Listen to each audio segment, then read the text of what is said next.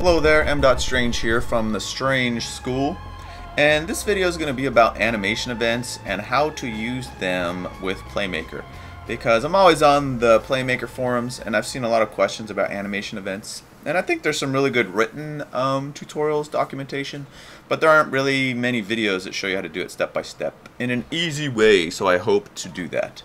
So to start off, what we're going to do is that we have this animated 3D model in our 3D application, and we're going to send out an FBX file, and the animation that's going to be the one that we want to work with is this one where he opens his mouth, because we're going to want him to shoot a little ball out only when his mouth is open at this time. So the process that we're going to use, you could use for a character like swinging a melee weapon. So if you only want the weapon's collider to damage things to be active during a certain frame range. Of course, what we're doing now, having it fire something, you can use it for whatever you want, but what we're going to do is make it so this guy only shoots a fireball out of his mouth when we're at a specific frame in the animation, something like this.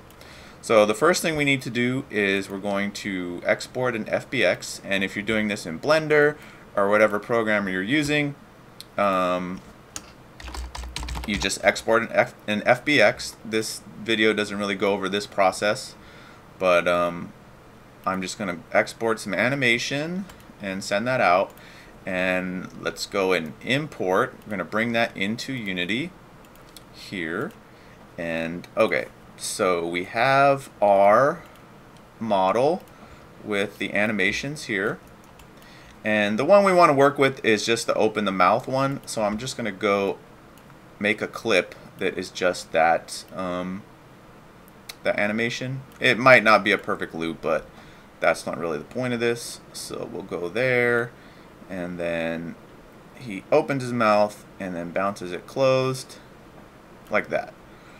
Okay, and let's just go fireball and make sure we apply that, and I'm just gonna go turn off keyframe reduction. Okay, so now we have this clip, okay, like so, looping, and I'm gonna go ahead and drag and drop this gigantic model into our scene. We're gonna scale him down like that, and also put him on the floor. Okay, so there's a couple things we need to do to get him animating. I'm going to go ahead and go to Window, Animator, to open up our Mechanism window. And as we see, if we click here, he has no animation controller. So we need to go make one of those. And there's other tutorials about animation controllers and stuff like that. That's not what this one's about. But I'm just going to go through the process as a refresher. So we create a controller, and then we put it on the character. And if we go back to our animator, now we have this. Okay, so let's go ahead and make a state for our animation, and let's just call this spit. Make sure to press return, or it does not remember. Okay, so this is where we have a few options, because we can drag our clip in here, and if I go to look through our clips and search for whatever I named it, we can go actually look in the hierarchy of our FBX too. So I named it Fireball, just to remember. So I could just go like this and load it in here, and it would work. But there are some limitations to that. So when you go and import your model, if you scroll down here, you'll see that you have an option to add events, and these are actual animation events. You can add them here in the model.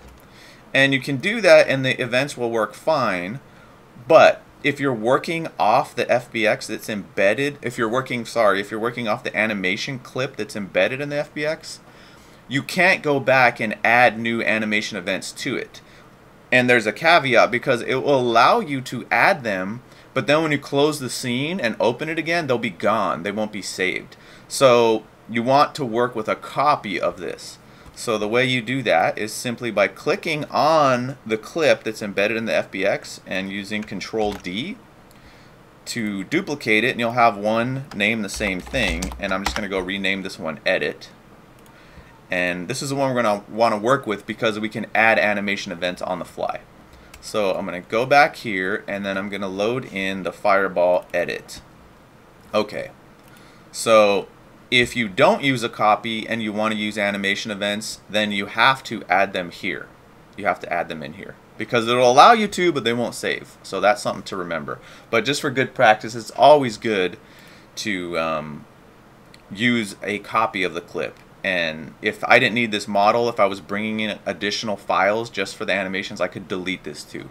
But we're using this model. So, alright. So now if we press play, we should have our guy doing that. And he only does it once, so we want to loop that. So let's double click the clip, turn on looping. Okay. So now we have this guy's opening and closing his mouth, and he's looping. And so what we want to happen is we want him to shoot a little ball. I have this simple bullet out of his mouth at a specific frame. So how do we do that? Well, first we're using Playmaker, so we're going to need an FSM for that to actually shoot the bullet. So I just went and made a super simple FSM here on this separate shooter object. And all it does is get the owner, stores it as a self game object variable. And then when it receives the fire global event, and this can be any name you give it, this just has to match the one that you trigger in the animation events. So when it receives a fire event, it's going to create this bullet object. Really simple. So when you're dealing with animation events, you have to have the FSM like this that you want to send the events to on the same object that has the animator component. So if I put the fire FSM down here, or if I had this in another null and I put it there, it won't work. So it will fire the events to the one with the animator component. So remember that.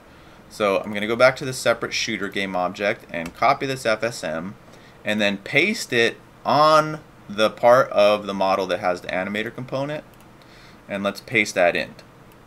So what will happen now is if this animation here sends any events, it will be received by this FSM, as long as the names match. If you don't have anything to receive it, nothing will happen. So how do we add the actual animation events? Let's go do that. So we're going to want the animation window, which is over here, and let's stick this down here.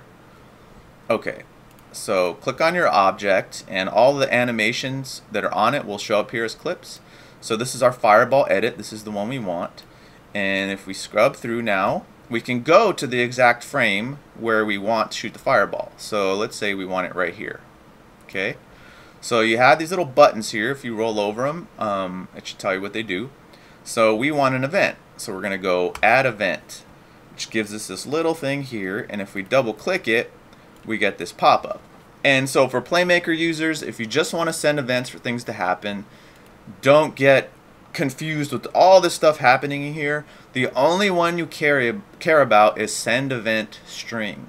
So go ahead and choose that one. And now what this is the event you want to fire in the FSM. So we have the event fire. This is what we want to trigger with this animation. So all you do is type the event in there. So if I close this and go back, let's go to our animation tab. It looks like it's still recording, which it should not be. So if you go look at this, it looks like nothing happened, right? Because it won't actually fire the event or have the stuff happen here in the viewport. But if now we go through and press play, now he shoots a bullet out of his mouth. Just like that. Exactly when we wanted it to. So to go over this again, you want to make sure and create a copy of this animation file, because what would happen if we didn't, it would allow us to do this, but then if we quit Unity and came back, this would be gone. So that's one thing to remember, to always use copies.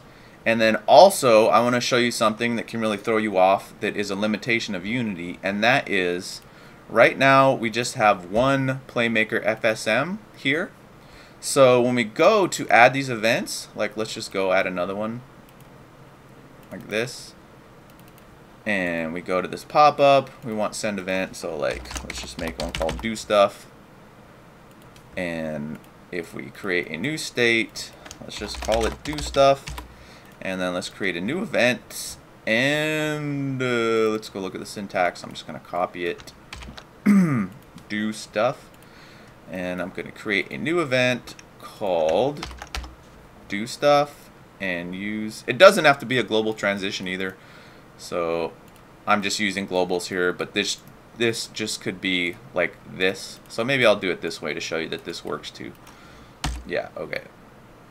So the game view is going to take over this screen, so let's put it here.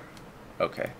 So I just want to show you that when that do stuff rolls over, it'll fire this too. So they don't have to be globals, just so you know.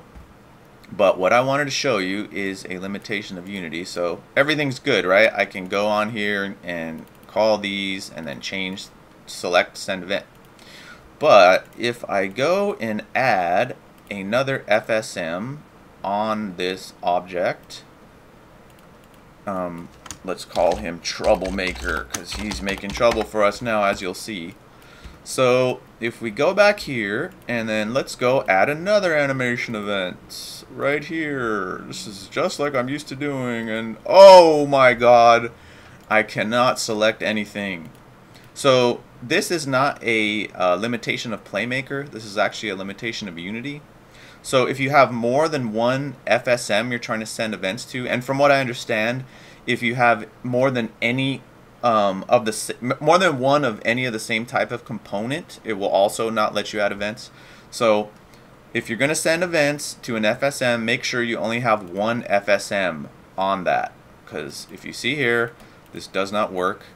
And then if I go to the FSM, our Troublemaker, and remove it, and I go back, and now all of a sudden I can do this again. So those are things to remember. I hope this was helpful for you using animation events. They're really powerful to give you exact control over what you want to happen in your game.